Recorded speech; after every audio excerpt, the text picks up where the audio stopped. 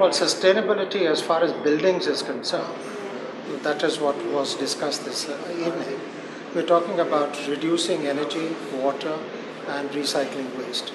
That is what we believe in sustainability. Because buildings take up 40% of the world's energy, and in India it's about 30%. And India is going to have a major problem with water, which is going to be bigger than the problem with energy, and hence we have to be much more careful about water than energy, in fact.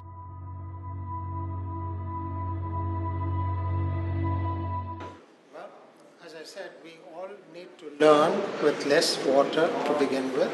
Currently, we have about 1.2 meters of rainfall average over India each year, and there is sufficient water for most people. But in the next 30 years, we're going to be 40-50% water starved, in the sense that we will have shortages of water. And when you heard about this Himalayan glaciers drying up by 2035, and we had only 25 years for this drying up, and that was sort of proved wrong, and now we know it's going to dry up in 2305. So we have really gained 295 years, but the fact that the water is going to dry up has not changed. Only we have gained time, and hence we have to be prepared, like Israel or like countries which do not have enough water, to be able to live with that less quantity of water. When we talk about general sustainability, let me say this, that we made our mistakes in agriculture to begin with, where, for example, when the farmers were close to a canal, they had water which was coming from the canal. These farmers went and told the politicians that they had an unfair advantage over the people who were far away from the canal, and hence, of course, the smart politician and along with the technical people found a way out, saying that dig wells and have tube wells, and the water level was maybe 10 feet or 3 meters or 5 meters to begin with, and this has started now receding, and now you have water tables going down to 50 meters, 60 meters, 80 meters, and the pump sizes have increased from, say, the 2 horsepower pump to 20 horsepower, 30 horsepower pump, and we have become more energy intensive in terms of our farming because of pumping water from the ground. And similarly in cities, every home practically has a tube well, and everybody learned how to make a tube well and start pumping water, which was free of cost and still is free of cost. And now only there are restrictions for drilling tube wells, and people know how to go around those restrictions and still drill the tube wells. So we need to charge correctly for our water. We need to have the right policies for water. And water, if you ask people in Delhi, if I ask the meeting today, the people in the meeting, can anybody name me the price of water in MCD or NDMC area? Nobody would have been able to tell the price. And given the fact that if you do not know the price of water, it means you don't care about it. So the question is, we have to get our water policies right, our pricing right. We have to make sure that the groundwater is charged for, and people realize that water is a precious resource, which we are not realizing today.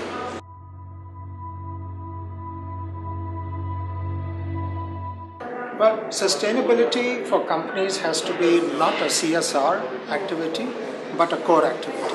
Companies realize sustainability when they know that they are making money. Companies are by and large driven by greed, and there is some degree of social responsibility, but the basic driver is greed, and hence it has to be very profitable for companies to be able to do things or sustainable efforts. For example, in buildings, to have today a USGBC LEED Platinum or IGBC LEED Platinum building really does not cost too much more, maybe 1 or 2% more, maybe the same cost as a normal building. But people don't understand this. People don't know that it is true that a sustainable building does not cost more than a normal building. But what the builders understand is that if you put gold-plated fittings and Italian marble, that's what sells. So the people don't understand what sustainability can do for them, so they do not know. And once they know and they ask for it, then the builders and the owners will have to build for the sustainable market as such. And I think that's where we need public awareness, we need organizations like this to spread this message across the people as to what the sustainable effort means to them. And India, by and large, has had a DNA of sustainability right from the beginning. And as we see the Taj Mahal, water cooled by the Jamuna River, and that's the mask which is cooled by the river because the river was flowing next to the Taj Mahal. You had buildings which were sustainable with courtyards, with chabutras, with jalis and so on and so forth. So we are now in a modern way, we have to again get back to understanding what we need to do rather than just building glass facades and sort of buildings and glass and steel, which we really should build in Iceland and in cold climates rather than in hot climates like India.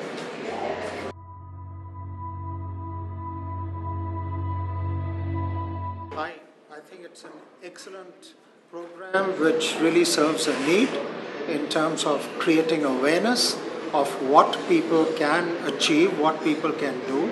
At least in my own session, I said, tell the people what you have really achieved, because there's no point in preaching.